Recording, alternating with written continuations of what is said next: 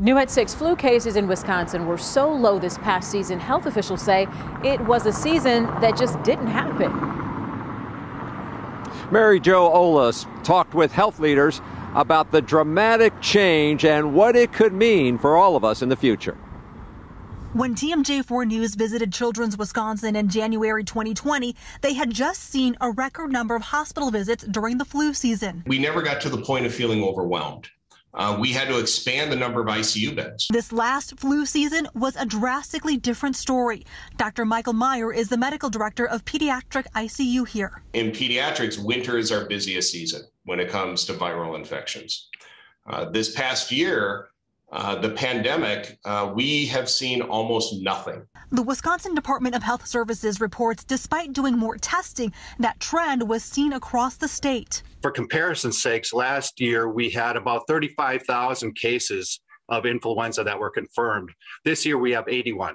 Health professionals believe social distancing, hand washing, and mask wearing played a big role.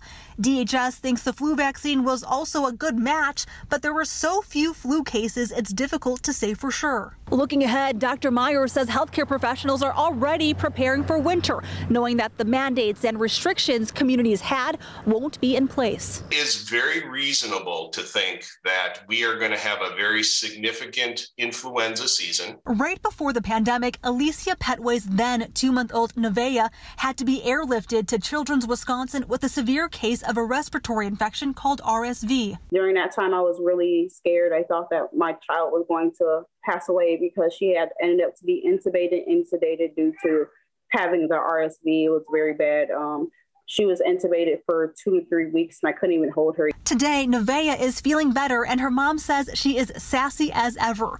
Alicia stresses that while the pandemic may be easing up, it's critical people continue to practice good hygiene and stay away when they're not feeling well. I never expected it to happen to my child, so I want everybody to take the precautions that they need to. We've learned some very valuable lessons that we need to continue implementing for the overall health and safety of our children. Mary Jo Olas, TMJ4 News.